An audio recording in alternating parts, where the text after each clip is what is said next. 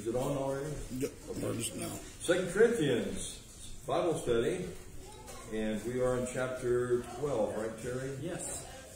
Chapter 12. And just want to welcome everybody here, live stream with us, and also those of you that are here in person. We've got pizza tonight. We've got sausage pizza and pepperoni pizza, so you help yourself. We've got the root beer over here. That's the hard stuff. It's the real sugar in it. So go ahead and help yourself with that. And there's also some caffeine-free Coke over here in case you don't want to stay up all night. Okay, so, and again, there's some prayer requests. Pray for Carlene, if you will. We had her visit yesterday. They found that they couldn't use right now the Piqray new medicine that's out on her because right now they've got to reduce the dosage and they don't know how much to reduce it by. And so she gets some lab work done. And so she may be off of it a week or two. So they don't know yet. But she did get her shots that she has to have for the anti-hormones. Because cancer loves the feminine hormones and cancer also loves sugar. So those are the things that they're trying to... Yeah, bread, yeah. Anything starchy like that. So anyway, just pray for Carlene. And also Rodney had his colonoscopy today, and he said everything looked good. So they did send a biopsy out, which is the normal thing to do now. And but they look like it's going to go well enough that with what his colonoscopy shows is that so they're going to go now to the point of doing the shoulder. So you have to have a new shoulder in there because the old one tore, and he needs that. So that'll be coming up in a couple of weeks, I think. All right, and also James had a situation with having to see the doctor, right? Yeah. Did you go to ER or? No. Went to see your doctor? I don't know what the doctor was. It was a nerve problem. Yeah, they don't know what's happening much. Okay. Sciatic nerves, nerve damage in my legs. Okay. So, and some of that runs in the family, as you know, with Ben, and then my dad's brother Floyd, 23, passed away at 23. What's that? Hopefully it's just the weather. Yeah, the weather will do that. Man, it's cold weather makes your old joints hurt, don't they? Even your young ones. Yeah. Okay. Yes. Would you like to do that? Okay. She'll take you down there. That's okay. Yeah. All right. Pastor Tony, pray for my mom too, because she's still in the hospital. Still in the hospital. Wow. Are they making any headway there? Well, I think a little bit. Okay. And she seems to get better a little bit, and then it goes back the other way. Pray for Jane's mother, and she's been in there for what, 2 or 3 weeks now, right? 2 weeks. Okay, so let's pray for them. And James, want to lead us in prayer? Or what about Terry? Okay. Go ahead. Heavenly Father, we thank you that you are there for us, that you are our great healer, that you just know what we are going to call upon you for all the time, Lord. And Father, we just pray that you would have mercy on us, that you would forgive us our sins, Lord, and help us to be focused on you. We pray, Father, that you would just that we could be used for your glory, Father, and that we lift up James and Jane and Carlene, Father, and others we haven't mentioned. Father, we just thank you for answered prayers also as well. And Lord, we just pray you could have continued prayer for these people, Lord, that you would continue to keep your hands upon them, that you would just give us a miracle, Father, that they can be used as instruments for you, Lord, to glorify you. And we just know that your will be done. And we give this all to you. In Jesus' name we pray. Amen. Amen. Thank you, Cherry. Did you want something, Cherry? Oh, no, thank you.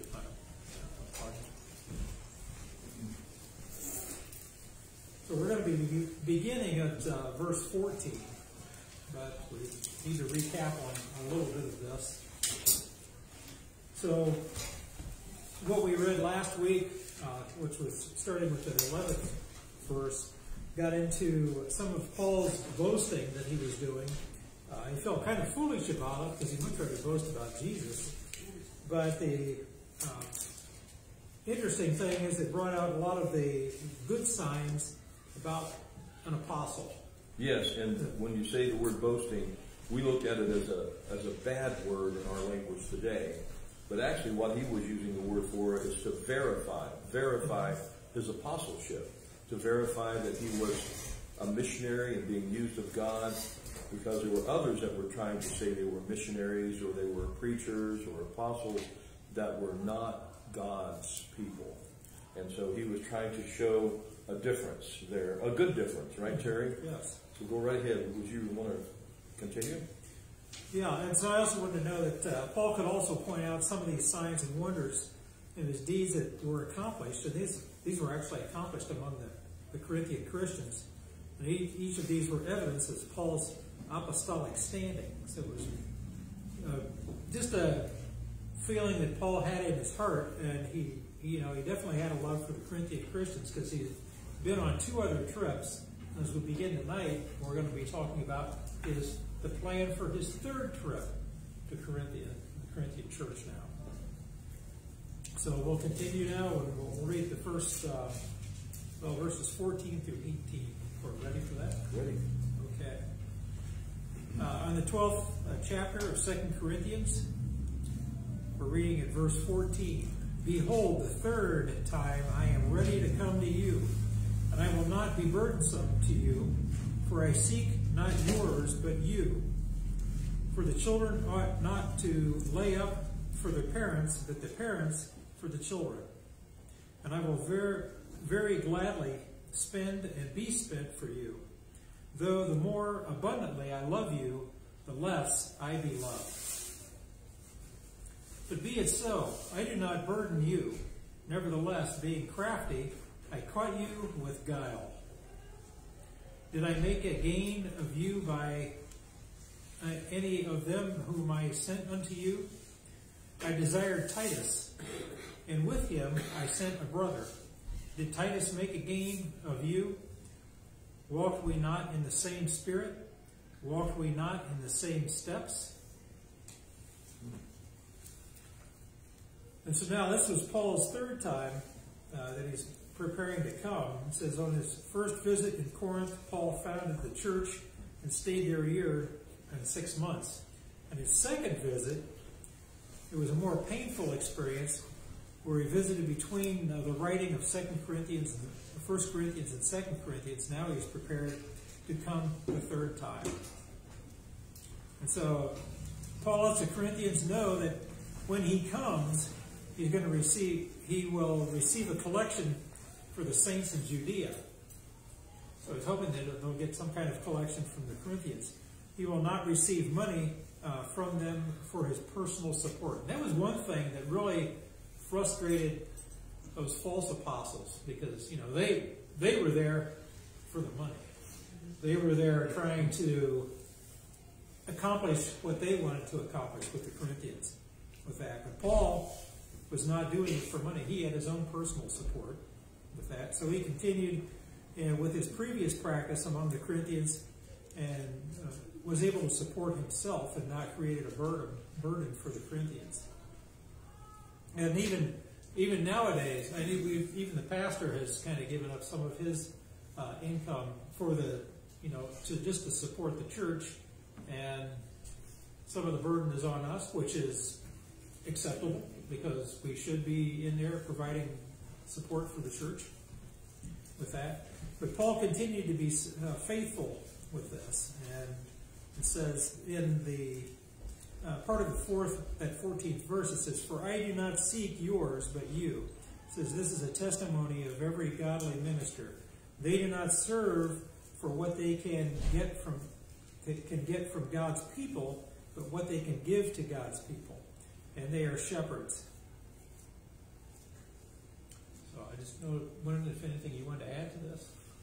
Well, he was taking up an offering or collection for the other churches, right. Not for himself, but for the churches that were also in need at this time, and so he was giving this out. But we do want to say a word about the fact that Paul many times was working in the communities where he was actually ministering. Does anybody know what Paul was doing? And I know you know. But some of you want to make a guess at what Paul was doing, or maybe some of you know what his work was that he would do in some of these communities where he was setting up churches. He made something. What were they? A tent maker. A tent maker. That's right, Jane. You get the prize. Have all the pizza you want tonight. Anyway. All right, but he was a tent maker, so it's not unusual for pastors that are going to or in communities that are not doing as well economically as others. It's not unusual for pastors, preachers, or missionaries to be bivocational. By the way, I've been bivocational all my life. My ministry has been to take down and out churches, restore them by putting people in position, helping them do discipleship, disciple the people, help them to grow, help the church to grow, do what you need to do with the building to make it more presentable. And all these things are part of doing what you need to do when you are helping a church to grow. And many times all I would get would be gas money. And then I would turn around and give that gas money back to the church in the offering plate. I mean, that's the sacrifice that you do sometimes to make a church grow or to help it grow, to do God's work. It's not about the money, because there are eternal rewards, right? There's eternal rewards. But this is what you have to do sometimes, and self-sacrifice. And so Paul was willing to do that, and the offering that he was taking up was not necessarily for he and his work, but for the places where he was going, so he could help those churches that were new or struggling or just plain struggling, even if they weren't as new as the others. So anybody got any questions about that? Bivocational ministry, possibly, as we're talking about that. Now, he wasn't always working as a tent maker, as far as he didn't always have to be as bivocational as he was in some places. It all depended upon the economy in that area. And it does depend on that now. But for a while, the church was supporting me somewhat. And then, as the pandemic came along, we realized we're not going to make it. Pay our mortgage, that's not a good sign. So that's when I pulled away and said, don't pay me anything. Okay, and so that's what it's been now. And don't know if you'll ever get to a place where you can afford to pay me anything, okay? But it doesn't matter. I'm here anyway, because this is what God has for me to do. So, Terry, do you have anything you want to share about this? Well, I was going to say, this is also the same thing for the part of Jesus, because, sometimes we often think that God really wants us, anyway, he wants to use us for something, but actually he really wants us. So Jesus selflessly seeks out our good. What is he looking for, and what do we have to offer? I mean, Jesus sacrificed it all in that case.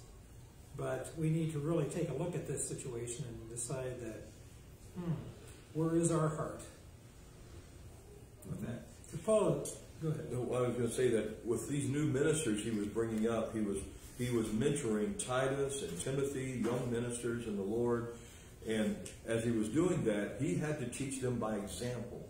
And his example here is, don't think you're something. Don't overrate yourself.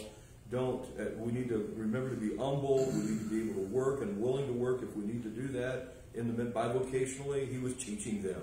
And he was not only teaching them by word, but by example. So this was good that he was able to do that. So that kind of goes with the widow who was given the tithe at the temple. She gave the land out of her pocket. Mm-hmm. When the apostles were looking on, he said she actually gave more than the rich people, because she gave all she had, and they were just given. They had plenty of it was given, so she actually gave more, but she gave all that she had. Those were in the words of Jesus himself. He said, she's given more than you all. And they were, you can imagine, here she is, a widow that was not, that didn't have much to offer, but she gave. And Jesus said, she's giving all that she has. We don't know. We shouldn't judge how people give and whether or not they're giving what they need to give, because God gives us an example of how to give. Now, as a pastor, bivocational, I don't take anything from the church, any payment at all. But yet I still, as I work, I tithe off what I make at work.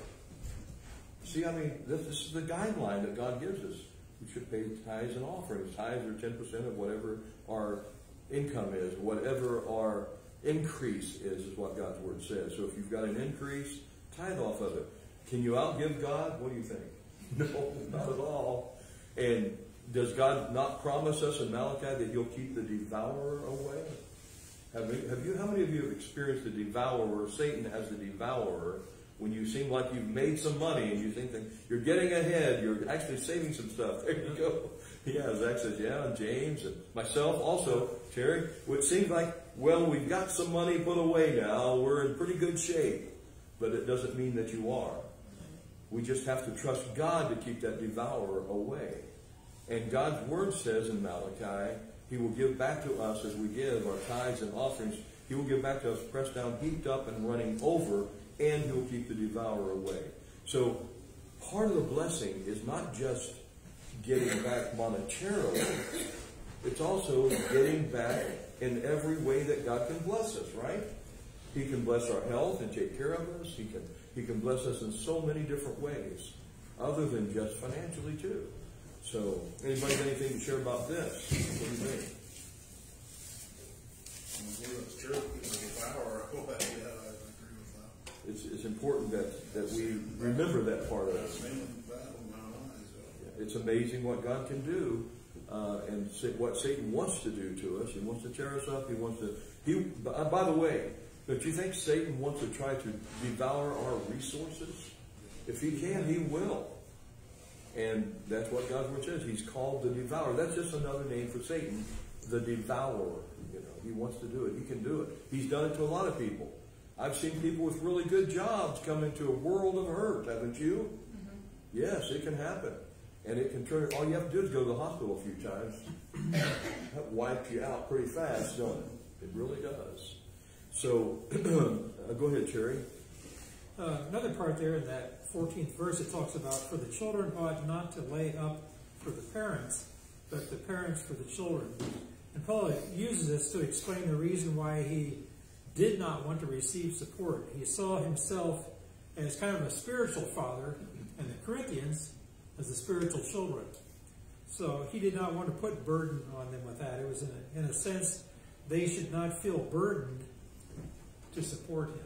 So that was the whole purpose with that, as far as with that particular part of verse 14. He was setting a good example, wasn't he? Correct.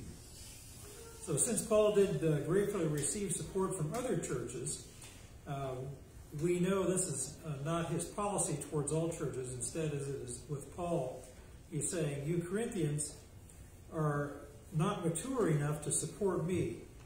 So spiritually, we were not mature enough. And it says, you're still spiritual children.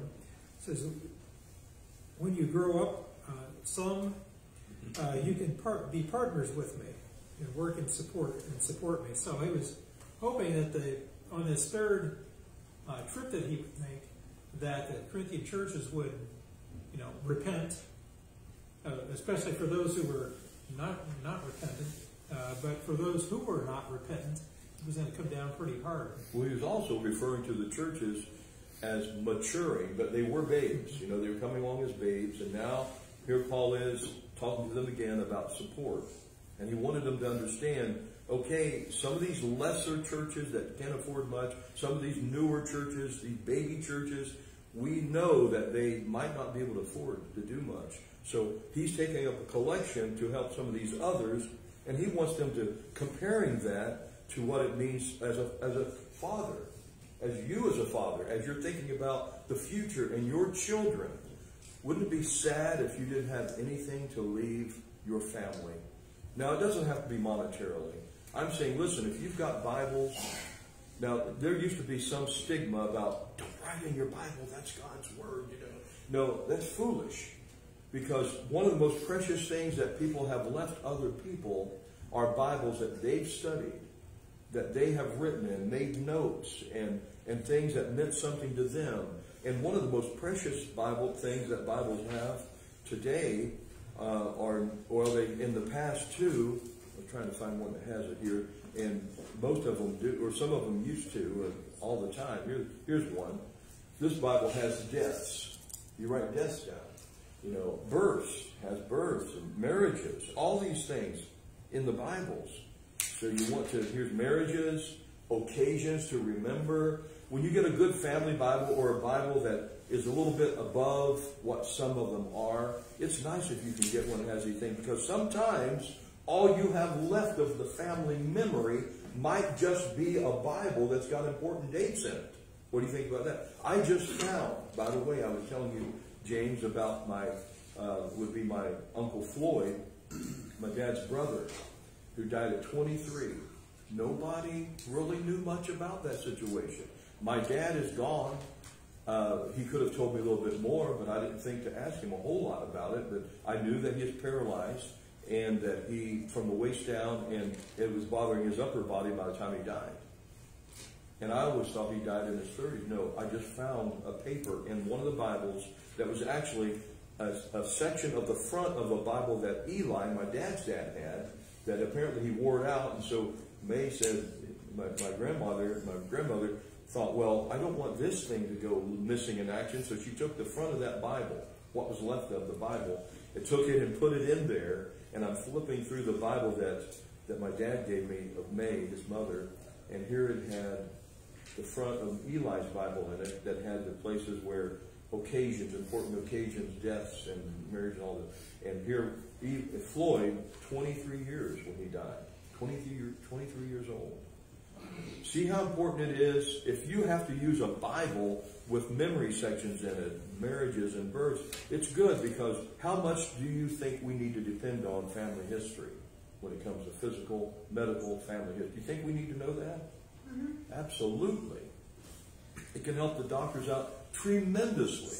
I still remember going to the Lutheran Hospital in Indiana and going to visit my friend Aaron. I went to college with him and visiting his mother over there. They were getting ready to do surgery.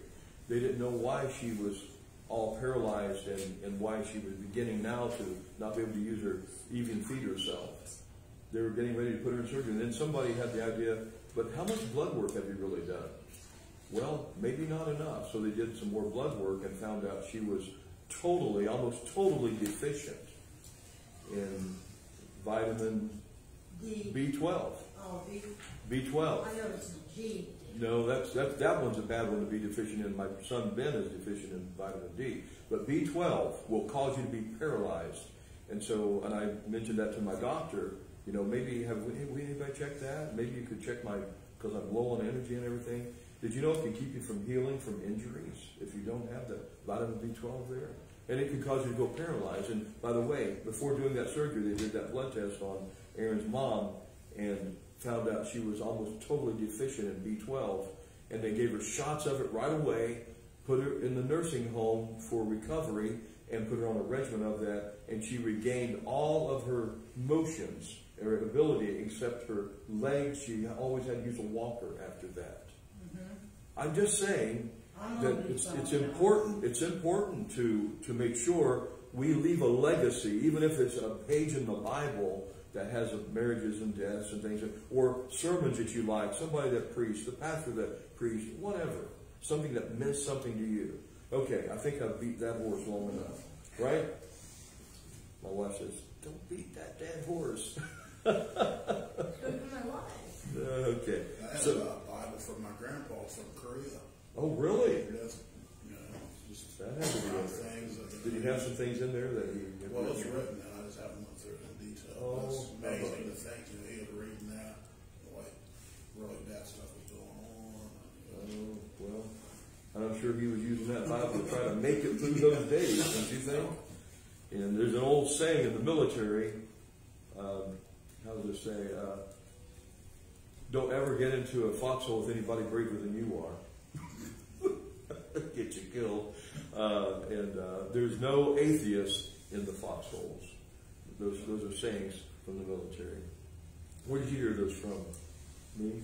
My grandpa. Oh, really? How about that? Most military people know some of those old sayings like that. But it makes good sense, doesn't it?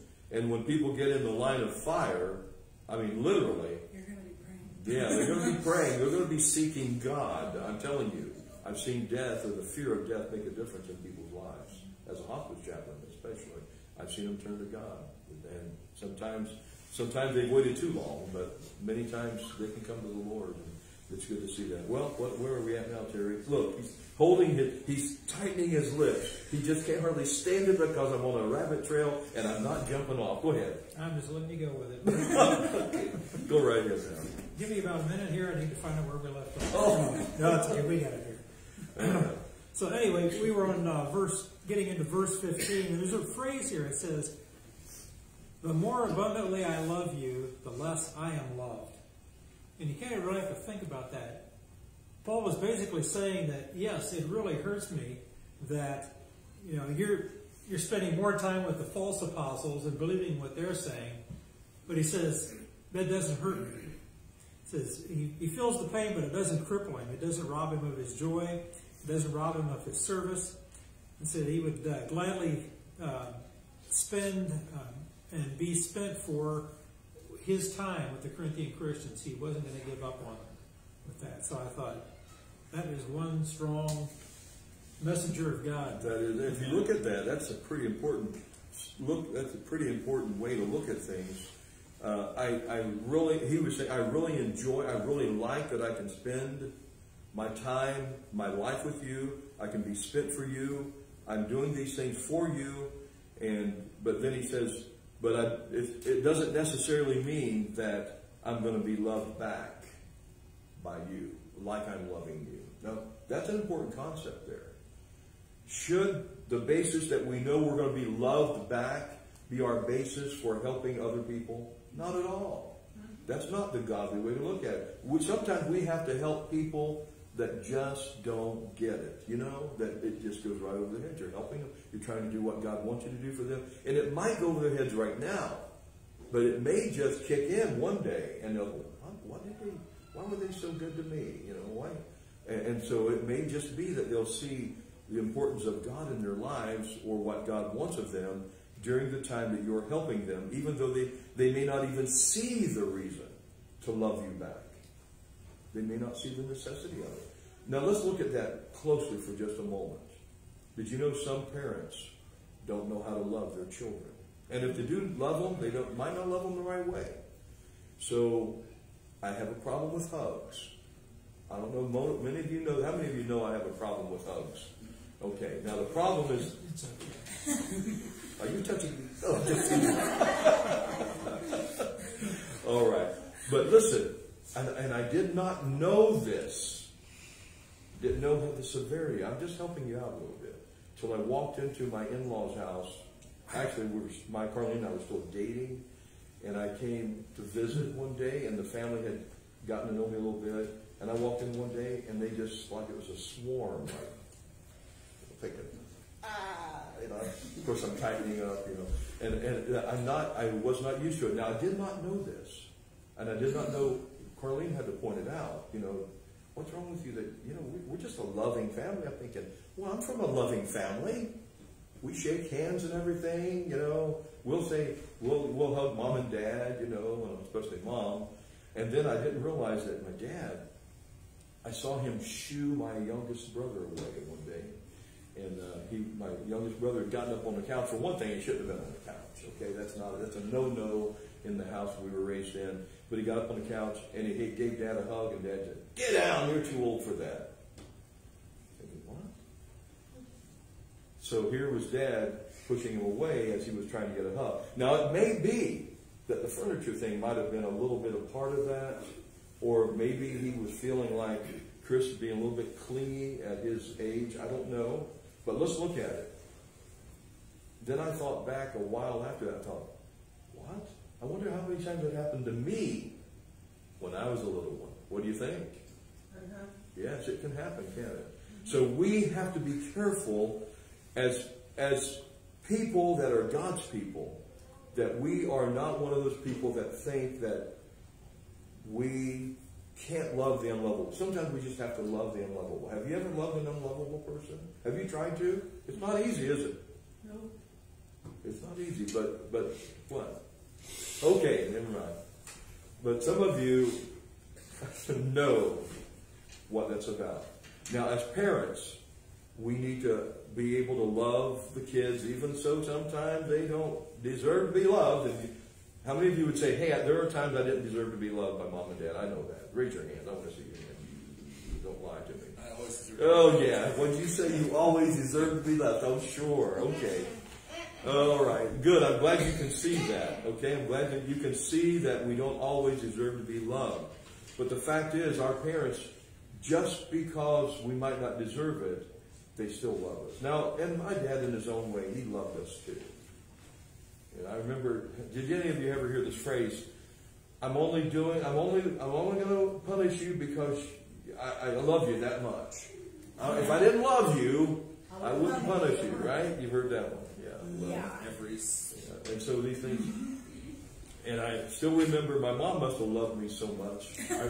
I remember one time I was out of the area where I shouldn't have been, and downtown in an area where I wasn't supposed to be, out of the sight of our house. We lived right downtown, by the way, but I was too far away, and they were looking for me. I must have been supper time or something. I wasn't nowhere to be found. And Mom, back then, they had switches. Mm-hmm. And I remember Mom had a switch, and it seemed like about every step I took, she hit me with that switch on the back of the leg. And she could be pretty tough sometimes on us, but she was very loving. But she was terrified. As a parent, now that you know if your kid's been gone for 5 seconds, she was terrified. And I understood that now. Yeah. She made me make sure. But now I understand it better than ever. But back then I thought she might be a little bit too harsh on me. But she was terrified. So that's true. She reacted. Because when your kid is gone and you don't know where they're at, yeah. I was just talking to Carlene last night about, and a friend of ours came to visit last night after we got back from the James Center. And I was saying, because my friend knew the same person I knew from high school, Larry Bunch was his name. And Larry and I went bike riding. And you've been bike riding before. Did you ever notice how time can get away from you when you're bike riding? Because you're going in an area, scenic area that you haven't been to, or maybe ever. And so we were riding around, and it was late in the afternoon, past supper time, and I wasn't home. Yeah. And my dad called the police on me. Yeah. He was in the sheriff's department too, so he knew a lot of people. So he just, hey, he's not here, but go be on the lookout for him. And so I got home apparently before the police found me. But he said, I called the cops on you. He said, because I didn't know where you were. He said, don't ever do that to me again. I thought, what? How many of you ever had anything like that happen? The authority, somebody called the authority on you. There you go. Because you made, and it was because. What's that? Oh. I'm with him on that. All right, plead the fifth. So, but that sometimes it's necessary because we have walked out from the boundaries that we should be walking in. And I learned, hey, and Dad said, all you had to do was tell us where you were going and how long you'd be gone. You didn't say any of that.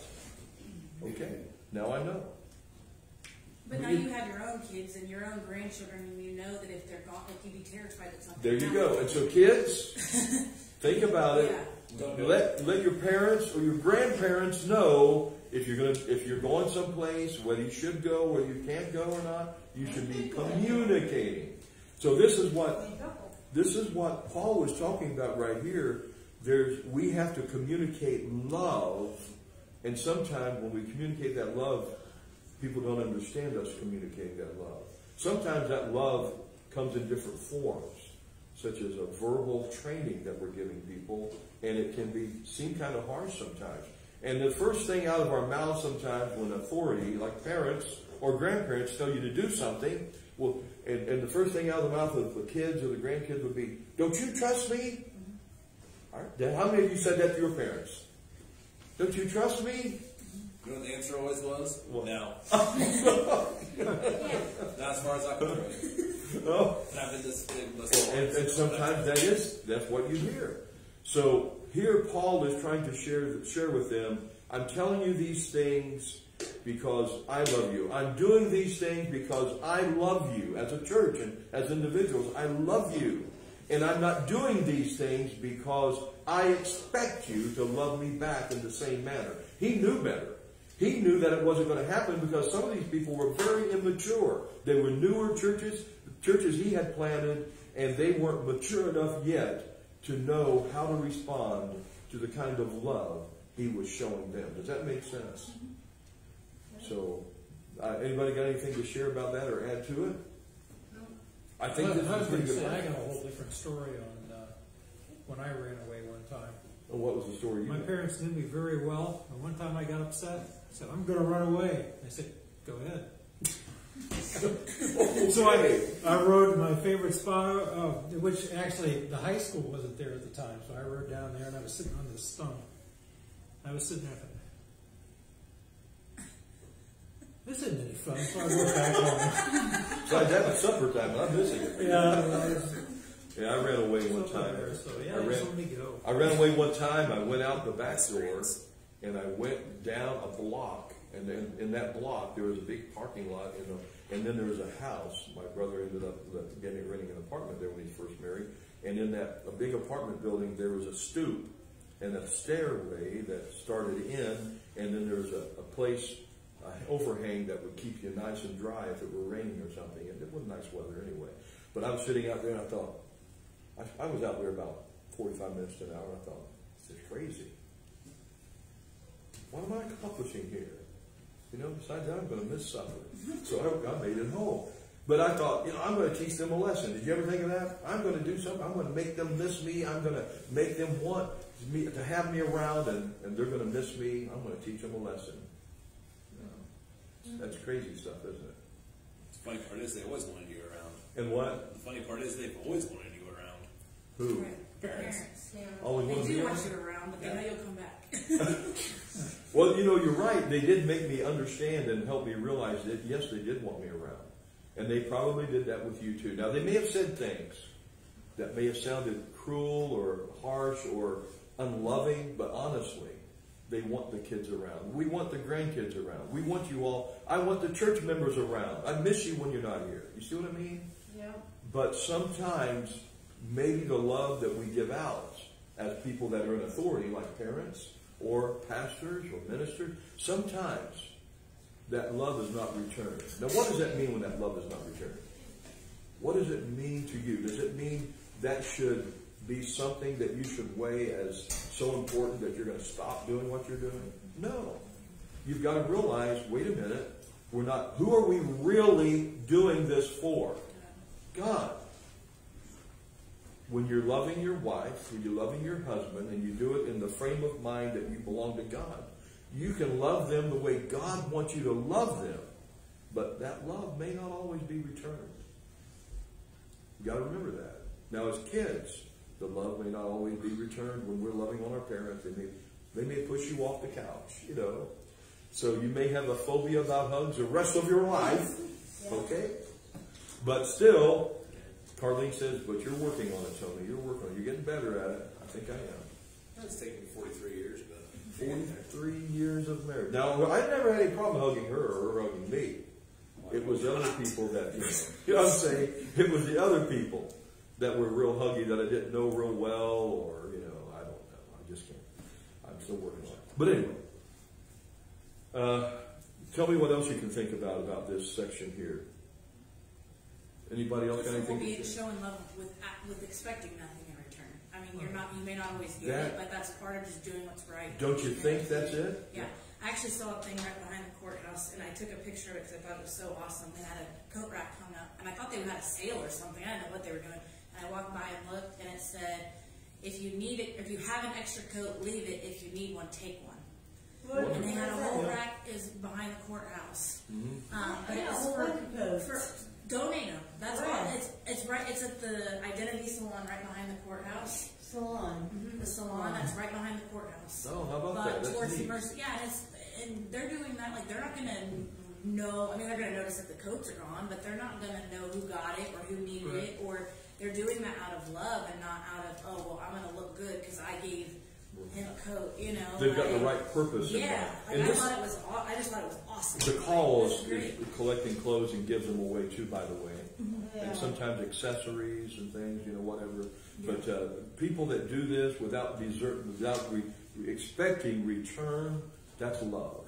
As a parent, you do things for those kids, and you might as well realize we're not going to get the kind of love back sometimes that we give out. But they can learn from it, though, and they can learn how to be a parent because of it, right? So it's important. In front of the courthouse, Behind the courthouse, towards Mercer Savings Bank. across the street from the bank. See her afterwards. Yeah. She'll fill you in, okay? Yeah, there's a church in Portland, Indiana that does that similarly. They have like it looks like a little house that has shelves in it, and then they just put food in there, and if anybody wants food, they can take it, and if they want to put food in there, they can do that as well. So it's just an ongoing, constant thing. Yeah. That's pretty neat. That's what you want to see. So Paul, I think you said it well. I don't know how you said it, but it sounded really good the way you said that. But Paul was trying to teach us all to love without respect of whether it's not for us, it's for God. It's for God's cause that He's given us. Love people so they can see God, that God can be glorified in how we're loving other people. So, what else does he say here? Well, Paul does that largely just because he's trying to follow Jesus Christ, and just think of all the things that we do that would just make Jesus cringe, but he continues to love us no matter what. Well, Paul goes into a little bit more detail here. He said, but be it so, even though I don't always get love back, or the way that it seems like the more I do for you, the less you love me. Now, by the way, as a pastor, I've experienced some things. Let me tell you something. Some of the people, now, and parents can reflect on this, or you can, maybe even in the workplace, some of the people that you have helped the most seem to be the ones that appreciate you the least. Yeah, Or that's true. the people that you help the most and occupy more of your time than anybody else, sometimes can be the people that hurt you the most. Yeah, you know that? Yeah. And so this is what I've experienced as a pastor. Some of the very people that I've helped, weren't there to help me later. I'm just saying this. I mean, when you come out of church and your seats are slashed, that's not a good thing. Church splits can be hard and painful. When those things happen, you get people that take sides and love somebody more than another, supposedly. And all these things can be hard. And having your tires flattened when you come out. I've had to have somebody put a note under your door, your pastor's door, in child writing, accusing me of being like Jim Jones, and where's the Kool-Aid at? We're just waiting on. Stuff. Can you believe people do that to pastors? Yeah. Jane said, yeah, I can believe that. Come on. No, it happens. And I'm not the Lone Ranger here. I've heard some horror stories. One man from the state came and gave us an award for the fastest growing Sunday school in the state of Ohio when I was at First Baptist Church. But he said, I said, well, how do you handle this when you're going to have a split? And I knew we were going to have one. I already knew we were going to have one. I said, what do you do when you have a split? And then some of these people, it's hurtful. And you know what he told me? He said, Pastor, here's what you do. He said, did you know as a missionary, as a worker for the state, he ended up having to go back to the same church, the same church where he had a split. And he said, and some of those people stabbed me in the back. He said, stabbed me in the back. And he said, I had to go back there and preach a revival to them. And they'd come up to me and shake my hand like nothing ever happened. Like, I just love me to death. I'm so glad. And he said, it was so hard. He said he had to bite his tongue. And he had to let God show him how to love those people. Can you believe that some people don't know how wrong they are when they're doing some of those things? When they're stabbing people in the back, when they're saying bad things about God's people. Can you believe sometimes they might not know how bad they're doing? Apparently. I don't think they realize how damaging their words and their actions could be. You can kill people's character. You may not have to kill them physically, but you can kill their character, and that can damage them the rest of their lives if you're not careful. So he said, yeah, I had to go back to the same church, and they acted like nothing was wrong, and the same people that stabbed me in the back were shaking my hands and hugging me. He said, that was hard. And he said, and I said, well, what did you learn from that? He said, you know what I learned from that? Caution. Caution. I want you to know that some people may not and will not treat you right, even though you love them the way God wants you to. But be cautious, because learn caution. Know that some people, listen, may take advantage of you. Because we need to make sure that we are not enablers to people that will take advantage. We don't want to enable people. We don't want to enable people by helping them when they should be helping themselves. You know, the old saying about fishing. Anybody know what it is? Tell me. Teach a man to fish for a day. What's that? Give a man a fish, he'll eat for a day. Teach a man to fish, he'll eat for a lifetime. Feeding for a lifetime. That's right. Yeah. You teach him how to fish, you can feed him for a lifetime. Give him a fish, and he'll eat for one day. Mm-hmm. It's better to teach people some things, right? So here is Paul saying, look, don't think that being loved is the criteria for helping people. Don't think that being loved back is the reason you're helping people. It's not. But be it so, listen to what Paul said, to reassure the people where he was coming from. He said, but be it so, I did not burden you. Nevertheless, being crafty, I caught you with guile.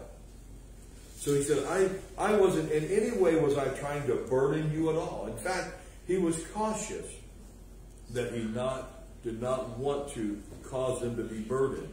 He was wanting them to know that what he was doing out of love for God. He was not doing it to get anything in return. Now the word guile, I caught you with guile. How does it read in your version that you're reading there? Well, it also has guile, so I also got the definition of it. Go ahead and read it. Sly, cunning, intelligence. Sly, yeah. Sly and cunning. Doing it in the slight. People can be kind of, crafty. Another word for that is crafty. Not in a good sense. Guile.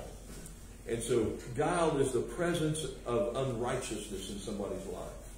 Not doing things for a righteous reason. Guile could be sin, or it could just be the attitude of having unrighteousness in their lives. You know. So anything you got on that, Terry?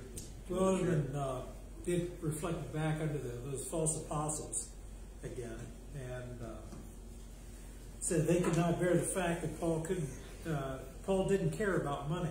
Again, it goes back to the money again, and they were saying that Paul had ulterior motives of everything he was doing, not only with the money but also just for his actions approaching the Corinthians. Well, if you read this a little bit like you're pointing out, Terry, verse 17, did I make a gain of you by any of them whom I sent unto you? In other words, did I receive anything financially or any kind of gain from you because of what I've done, or by anybody that I sent to you? Did I do it to receive anything from you? No. No, I did it. He did it because it was God that wanted him to do it. He wanted to help them in their relationship with God. Did I make a gain of you by any of them whom I sent unto you? And in other words, look, you didn't give me anything to do this that would pay me back for how I loved you the way God wanted me to. And the people I sent to you to love you, to help you, didn't come back and give me anything that you gave them. That's pretty specific, isn't it? I'm doing this because I love God and I'm doing it God's way, not for gain. Verse 18. Go ahead, Terry, read that, would you? Verse 18 here is, I desired Titus. I was just getting ready to say that. I desired Titus, and with him I sent a brother. Did Titus make a gain of you? Walked we not in the same spirit? Walked we not in the same steps? So here he's already stating that, isn't he? Yeah, and Paul had probably, the Lord probably gave him the idea that this is probably going to happen here. So what did he do? He sent Titus and a brother along. They knew Titus. Titus was from Corinth. And so they trusted Titus. But still, the Corinthians, with the help of those apostles, false apostles there, tried to blame Paul for having ulterior motives with this whole third trip. And here Paul is saying, and this is a great thing to say about somebody, didn't Titus walk, and that brother that came with him, didn't they walk in the same steps as we're walking in? Aren't they doing things the same way that we do? Aren't they walking in the steps of God just like we are? They're not walking any differently than what we did. So Paul was trying to reassure them, no, he's not doing this for any other reason other than he loved God, and this was God's purpose for him to set up these churches to help people to grow in the Lord. I think that's important that he got that point across. Anything else want to share on that, Terry? No, just that, love is just one thing that's really confusing. And it just kind of brings us back to what we started with.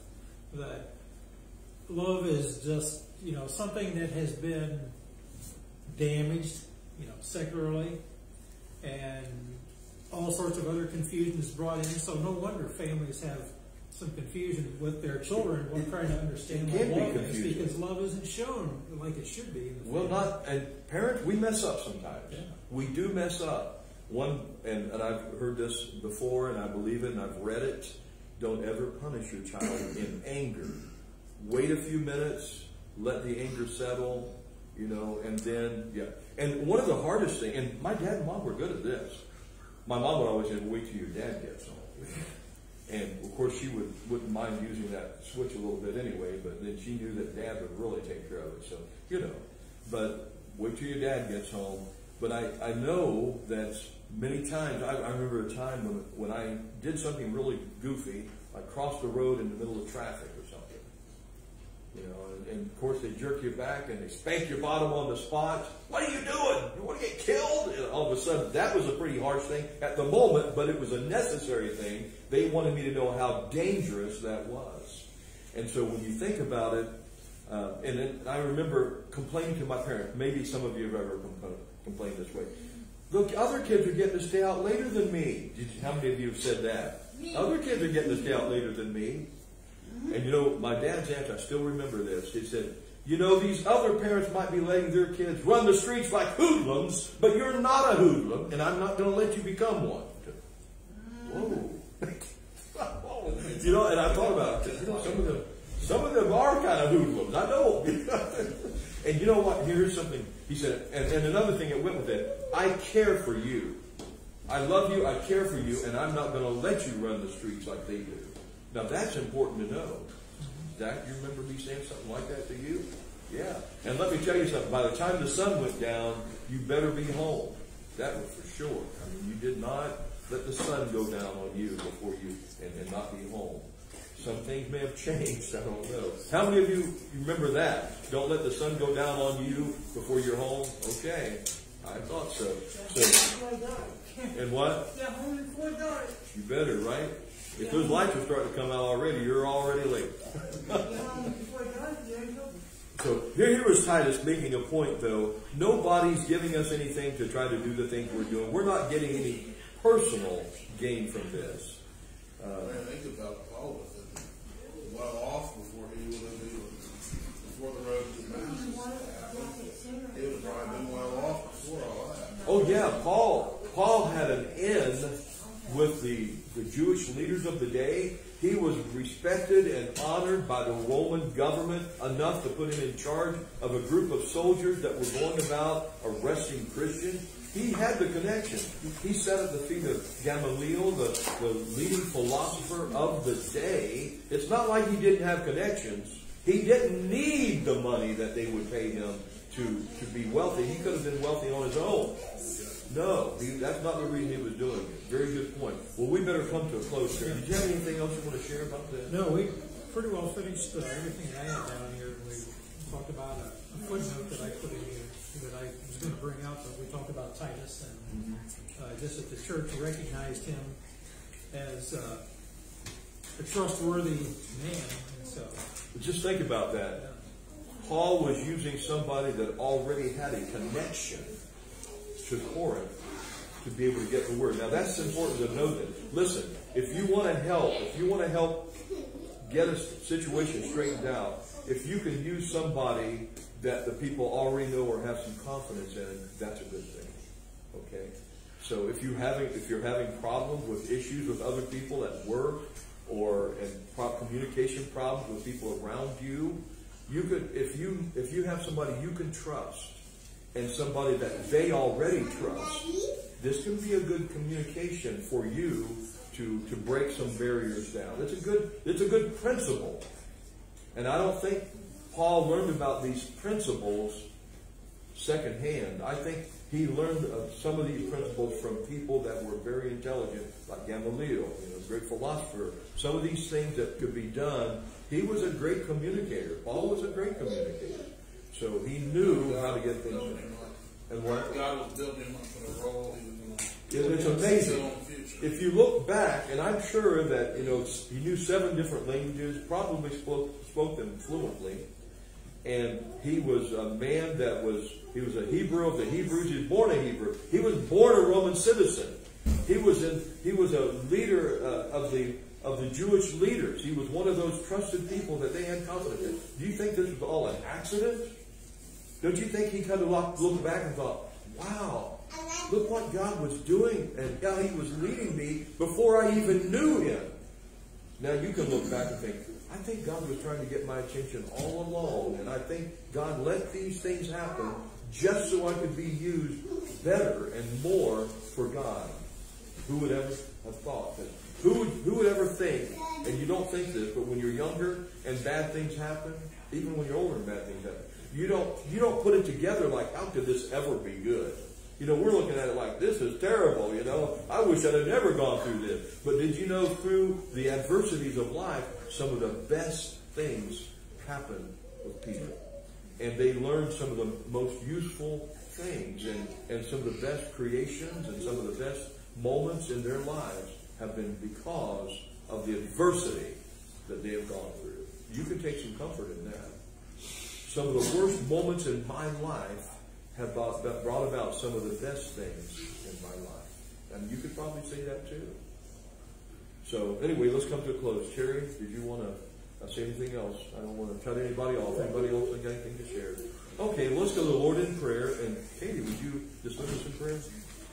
Dear Heavenly Father, thank you for this Bible study and this time we've shared together tonight, and let your word follow with us as we leave here tonight. Please bless and protect everybody here and that are not here, and watch over us as we go throughout the rest of the week.